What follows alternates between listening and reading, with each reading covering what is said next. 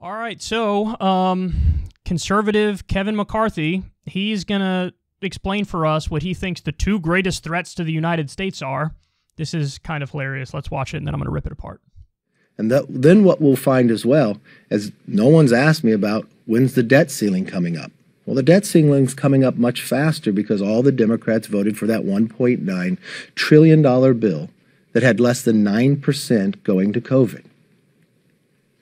So yeah, that's a much higher debt faster. And the two greatest threats to this nation is China and our debt. And they're spiraling in both directions by not holding them accountable and continuing to waste money on what they're spending it on. So he says China and the debt are the two biggest threats to the U.S. Imagine believing that. Seriously, imagine believing that. China and our debt. Now, by the way, if you talk about, hey, there's an issue with China because our corporations and our owner class decided to come up with terrible trade policies that have made it so we have a race to the bottom in the U.S. and we outsource good middle-class jobs to China. If you make that point, you know what I say? Full agree. That's exactly right. But I don't blame China. I blame the corporations and the owner class who have bought our government, and then our government is doing their bidding as opposed to the bidding of the people and the workers. They're ancillary to the broader problem, because you could outsource the jobs to China or Bangladesh or Malaysia or somewhere in Latin America. You could do that. Are we blaming those countries? No, it's not their fault. It's the fault of the corruption and the fault of the corporations and the politicians. So I don't like, and by the way, that's not even the point he's making, because this guy's for outsourcing jobs. He's a free trader, you know? So his point is China, in terms of like, they're threatening us as the sole imperialist power.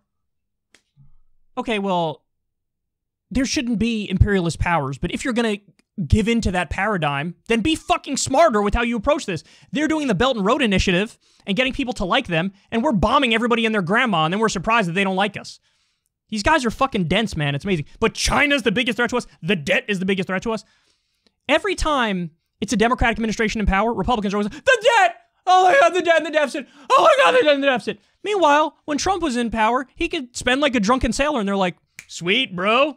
See, we got the economy's being stimulated by the spending. This is great. We got a great economy. Yes. So they didn't talk about the debt. They didn't talk about the deficit. They voted for legislation that increased it massively.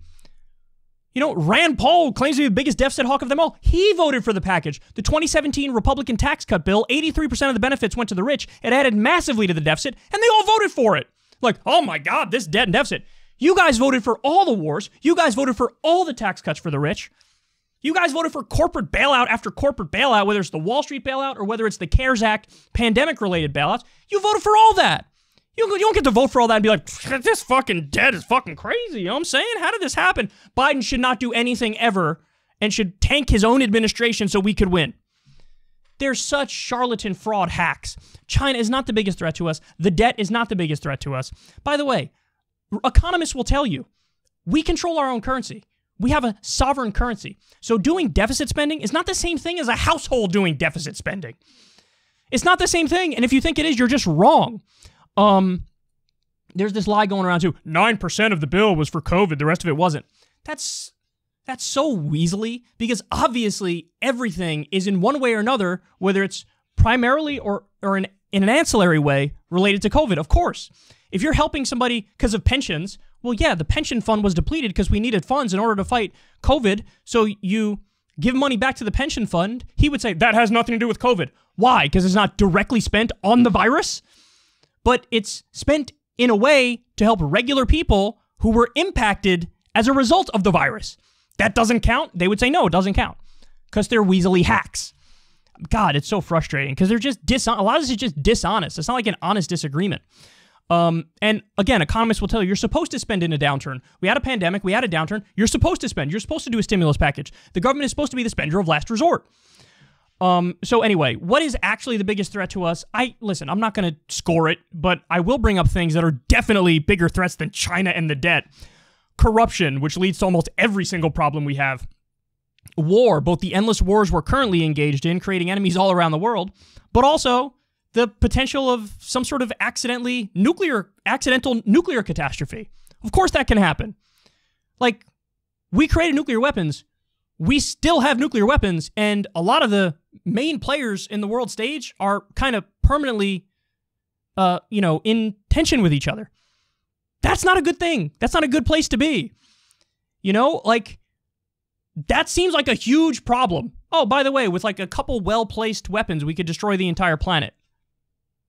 How does that not hop the list over the debt to you? Are you kidding me? Climate change is a huge problem. We got a story later on in the show. You're going to be like, whoa, I didn't know it was that bad.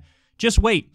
I would argue even artificial intelligence is a bigger problem, because when it comes to, now we can harness it for good, but we're probably not going to do that because we have a corrupt system and we're not planning things out in an intelligent way. So like Stephen Hawking said, you can have the robots take over and 90% of the population is going to get fucked and left behind, and then you're going to have massive unrest. That's a problem. Poverty, homelessness, these are bigger problems than all the shit he's... Anyway, I don't know why I'm bothering to try to respond rationally to this moron and this disingenuous liar, but nonetheless, here we are. He says China and the debt are the biggest problems, biggest threats to the U.S. The biggest threats are corruption. We're our own biggest enemy. Endless war, some potential accidental nuclear catastrophe, climate change, artificial intelligence, taking all the jobs, poverty. These are the real problems, and I think that this stuff is just downright silly that he says.